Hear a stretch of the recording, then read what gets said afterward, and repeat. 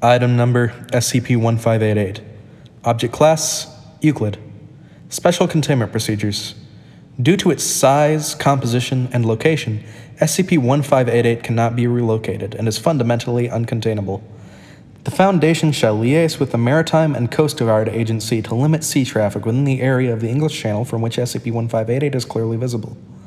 Any photographs of SCP-1588 that appear in civilian circulation are to be dismissed as an example of pareidolia. The areas of land above and below SCP-1588 are to be monitored by CCTV and by plainclothes Foundation personnel. The Foundation and local authorities shall discourage civilians from approaching SCP-1588 on foot due to safety concerns. Any civilians coming into communication with SCP-1588 are to be debriefed and administered a Class A amnestic. Literature referring to the history of SCP-1588 and its anomalous properties are to be suppressed and removed from circulation as necessary. SCP-1588 is to be closely monitored for any indications of erosion or geological instability. In the event of an erosion-related collapse affecting SCP-1588, SCP-1588 is to be thoroughly examined and communication reestablished as soon as possible, and reclassification to be made as appropriate. Description: SCP-1588 is a section of the White Cliffs of Dover, located along the southeastern coast of England, approximately 80 meters in length by 100 meters in height. SCP-1588 is, as are the non-anomalous portions of the White Cliffs, composed principally of chalk highlighted by streaks of black flint. Flint outcroppings within SCP-1588 have produced an image which, when viewed by a human being, vaguely resembles a human face with eyes, nose, and a mouth. SCP-1588 is fully sapient and is capable of sight and hearing, and possesses a rudimentary sense of smell. SCP-1588's field of vision is limited to the area of the English Channel and the northern coastal France, directly in front of itself. SCP-1588 has demonstrated an ability to discern minor details in objects located several dozen kilometers away. In one case, correctly identifying the colors and patterns on a flag held aloft by a staff member standing on the beach at Cap Grisnez, France, approximately 34 kilometers away from SCP-1588. Interviews conducted with SCP-1588 have largely consisted of SCP-1588 describing in great detail various ships and boats it has spotted traveling across and through the English Channel. SCP-1588 has referred to the watching and cataloging of said vessels as its hobby. SCP-1588 is capable of communication by producing low-frequency seismic vibrations within the cliffs it is embedded in, which can be interpreted as human speech by a human being placing their ear to the ground within 5 meters of the cliff's edge. SCP-1588 is capable of hearing human speech within this radius and holding lengthy conversations.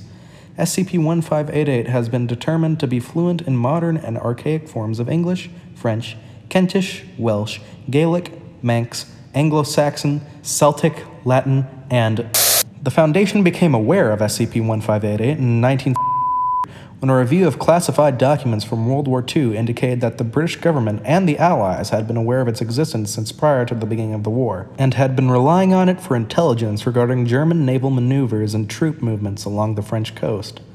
Subsequent reviews of local folklore revealed records of British leaders employing SCP-1588 for this purpose, dating as early as the 11th century, with various sources referring to it as the Old Man in the Cliff, the Fairy Face, and King Greenshield.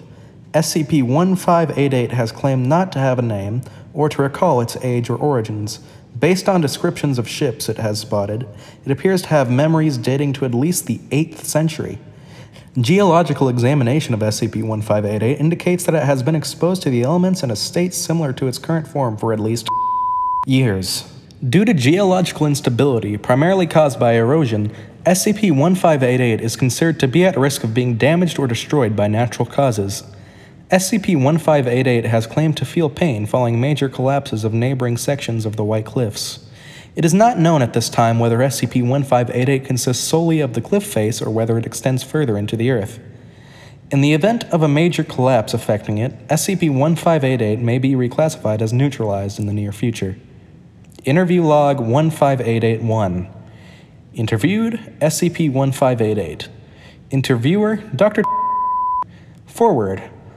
On March 15, 2012, a large segment of the White Cliffs located to the west of SCP-1588 collapsed into the English Channel. Dr.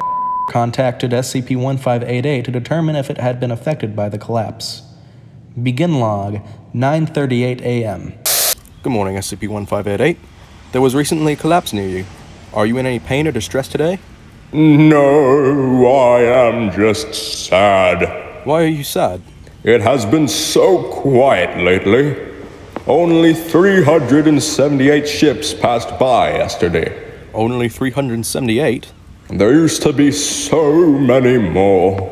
25,123 days ago, I counted 6,939 ships going south on one day. Do you count every ship you see? Of course. Ships are so fascinating, are they not?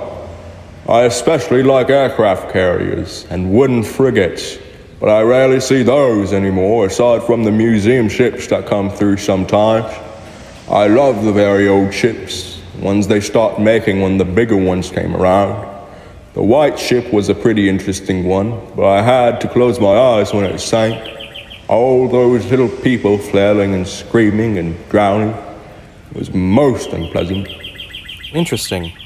So you're not in any pain in the moment, is that correct? Yes, I felt it when the other cliff broke, but it was only for a second. It kind of scares me to think it might happen to me soon. Are you afraid of death? I do not know if I can die the same way the little people on the ships can die. I know that the cliffs are always crumbling and that my brother has not said a word to me since his face fell off. You have a brother? Was there another one of you at some point? I don't want to talk about it. End log.